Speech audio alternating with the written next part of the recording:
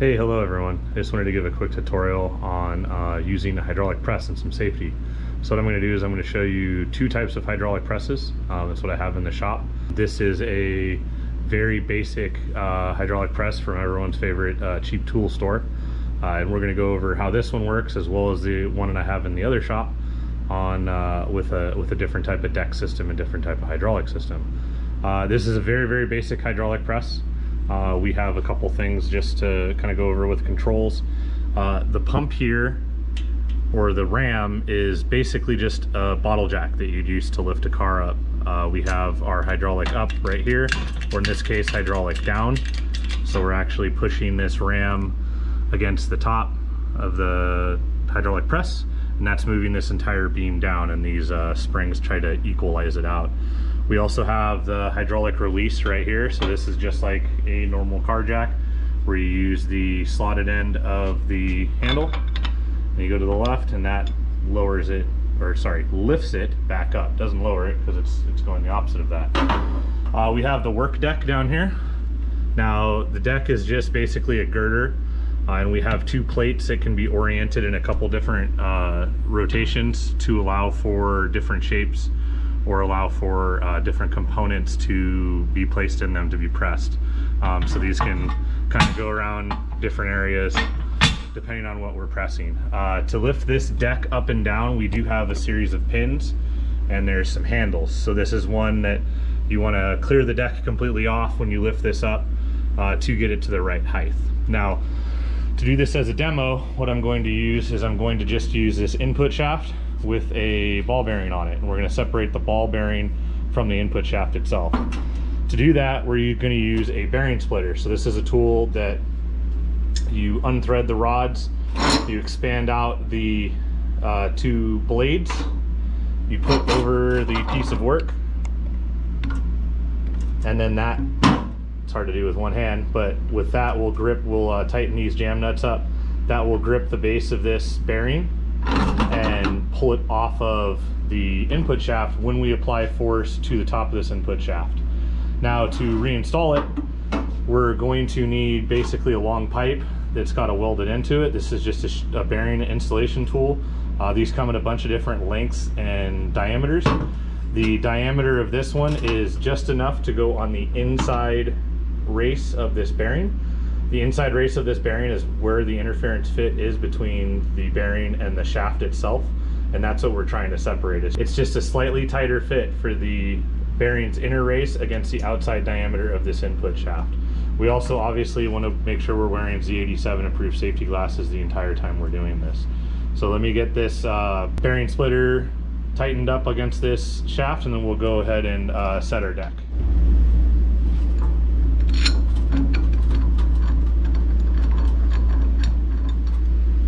So what we're going for is we're going for the blade portion of either end to be in between the bearing and this gear. This gear is fixed to the shaft. It's all one piece with this input shaft.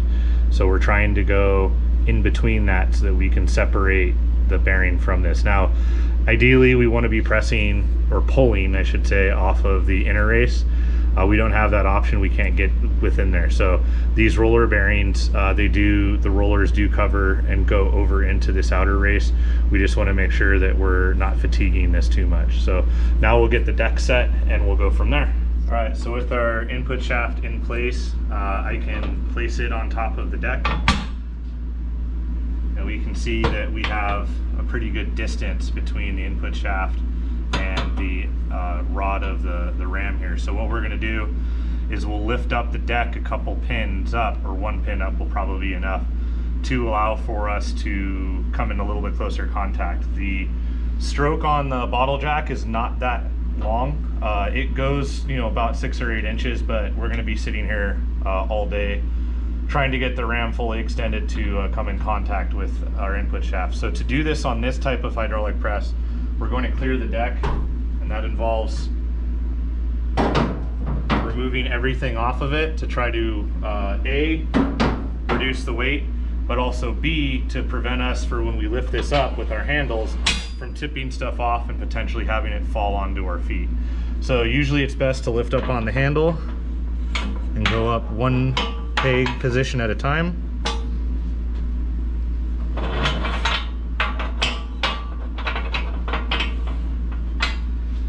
We want to double check that the deck is level, and we also want to double check that these pins are fully in place and supporting either end of our deck surface, and in this case we are.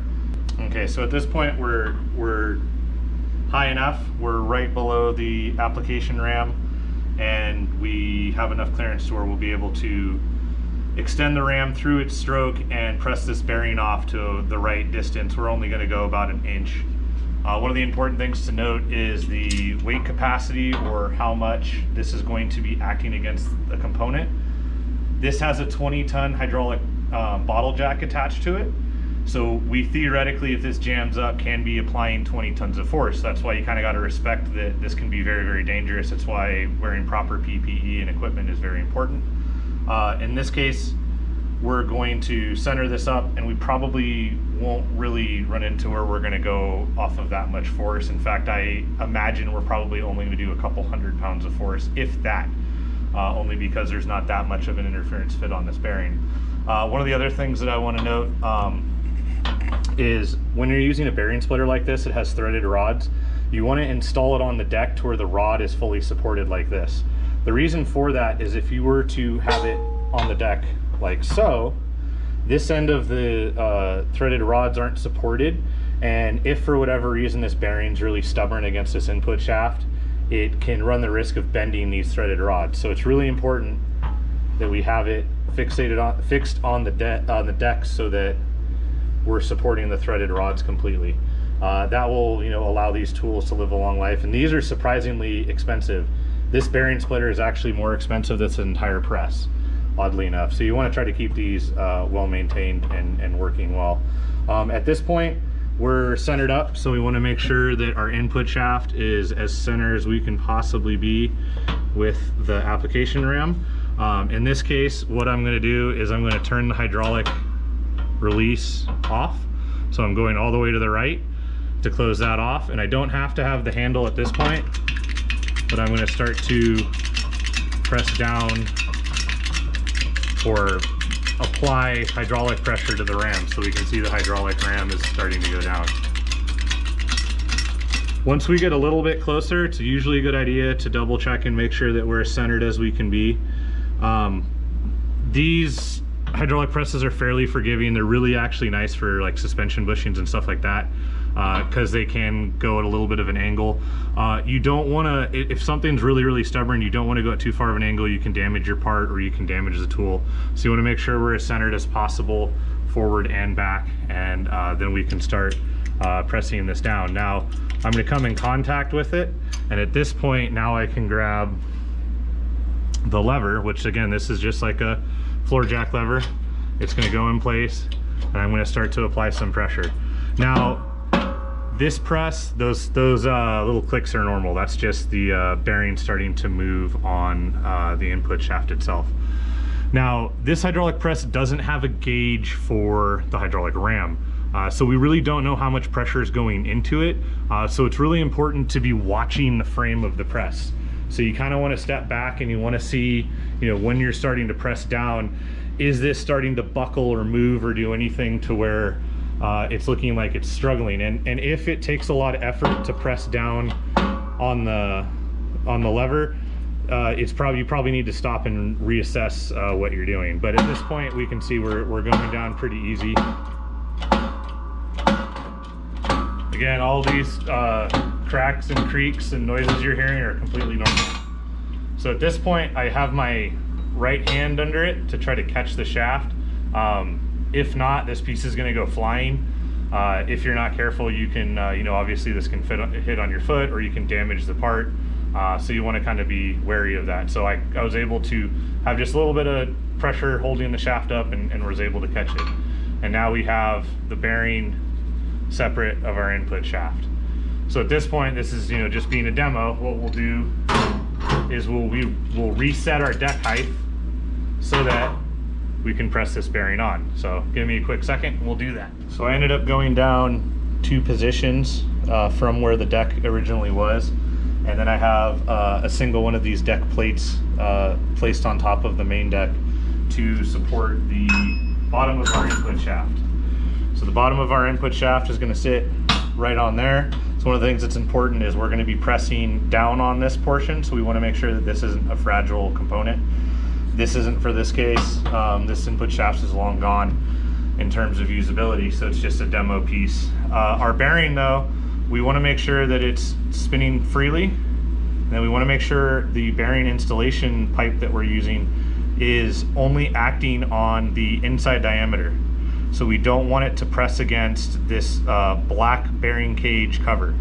This is just a plastic cover to hold the grease in for this roller bearing. It can't take any force. If you crease or dent this at all, basically the bearing is finished. So we want to press just on the inner race, because the inner race is where we have our interference fit. We also want to make sure that our bearing installation tool won't bottom out at any portion of our input shaft, which it won't. So we're good at that point. So we want to make sure the bearing's oriented correctly. So this bearing, as you can see, has a step in it. And per service information for this is a NSG 370 input shaft. And per the service information, this little step has to go down towards the input gear. So we're going to slide it down. And what we're looking for to have this fully installed is there's a snap ring groove right there. So once that snap ring groove is just proud of our inner race, then we know that we have this fully installed.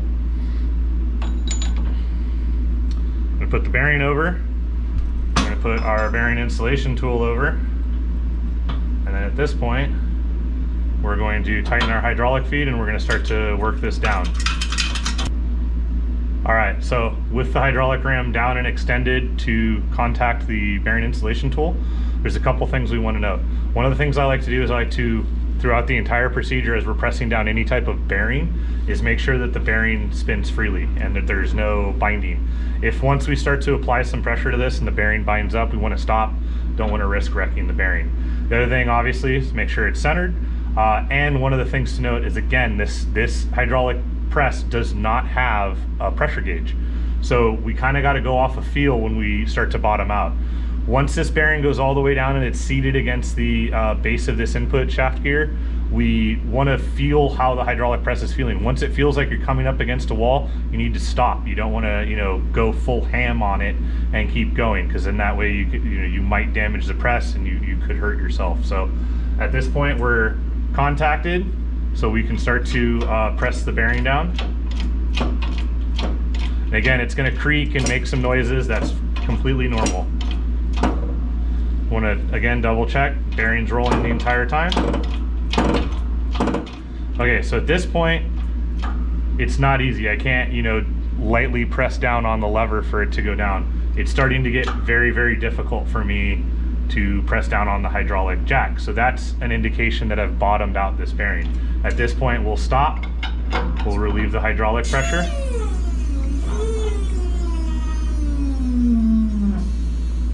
These jacks do sometimes need a little bit of help up. We'll then remove our bearing installation tool and take a look at our input shaft, so we can see that we do have that snap ring groove fully visible, and there's not too much of a gap in between the input gear and the input bearing. So this is completely installed.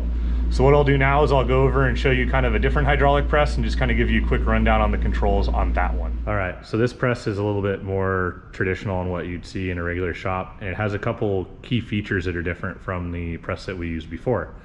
One of the first things to note is that the deck goes up and down on a cable system.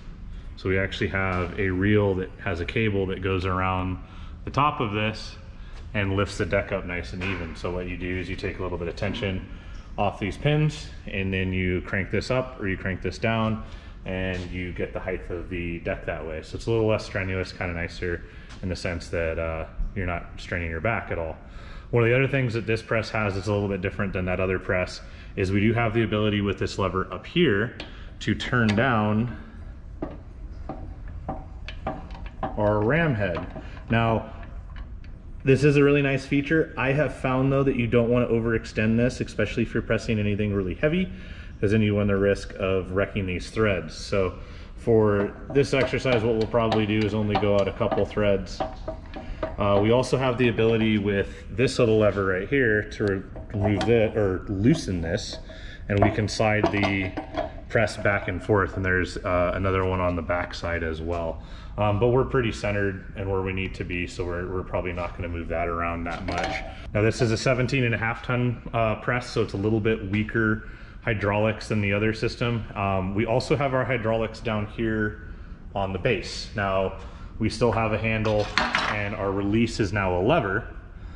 So once we're flipped to the back, we're able to pump, and you can actually clearly see that the word pump is on there. And if we flip it back towards the right or the rear of the machine, it says release. So this is the release to allow the hydraulic pressure and the ram to come back up, and pump allows you to apply some pressure to it. We also have a gauge on this one, so we can kind of tell how much pressure we're putting into the piece of work that we're going up against. And again, this is a 17.5 ton ram, so we're going to be going on our interface here, and we don't want to enter the danger zone, which is where we're exceeding the hydraulic limits of the press itself. Now, we're going to use the same bearing and bearing splitter, so I already have this set up and ready to go. I do have a different deck plate though. This is an adjustable deck plate, and I have this set up so where we can get the bearing splitter to be supported with the 2-threaded rods, as well as the gear to go through. We do have to go down quite a bit though. We got about 2 to 3 inches that we have to lower this down, so I'll do that right now. With this, we're gonna wanna bring up some tension so that we can get these pins out.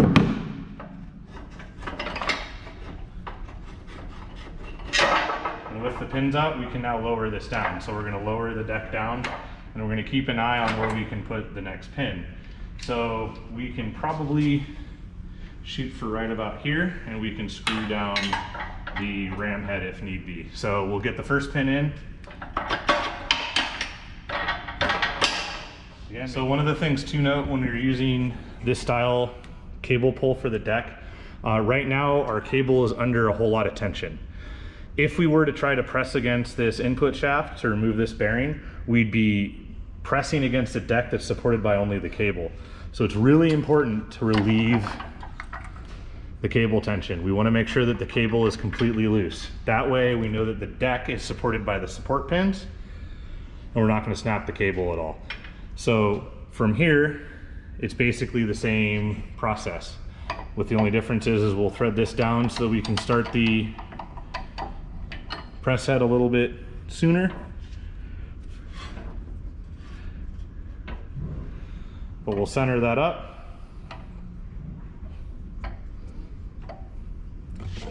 Make sure our lever's in pump, and then we'll start to apply hydraulic pressure.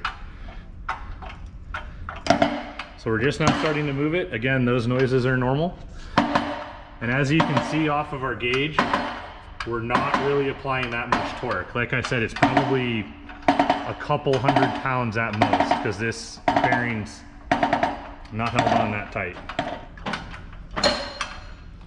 Again, trying to catch the shaft before it falls. That way we don't run the risk of it falling on our foot or wrecking our piece of work. At this point, we can now go and reinstall it. It's the same exact process as reinstalling on the other press, with the exception of just we gotta move the deck with the ratchet instead of the lifting the deck up. So I don't need to show you that part. But this is kind of just a basic tutorial on 2 different types of hydraulic presses you can have. The only other option of a hydraulic press that you might see out in the field is gonna be a pneumatic press. Pneumatic presses typically have the same kind of ratcheting mechanism or cable system for the deck. But instead of having a manual hydraulic ram to press against the work, you're gonna have a pneumatic pump, and you're gonna basically put a foot pedal down or release a foot pedal, and that's gonna apply hydraulic pressure. So it's the same basic theory, same theory with the deck, same theory with you know, how you put a bearing splitter on it, and so on and so forth. So again, always make sure you're wearing your safety equipment when you're doing these. And definitely give it a shot. One of these tools is a very, very essential tool, and will make your life a whole lot easier. Appreciate you taking the time to watch the video, and I'll see you in the next one.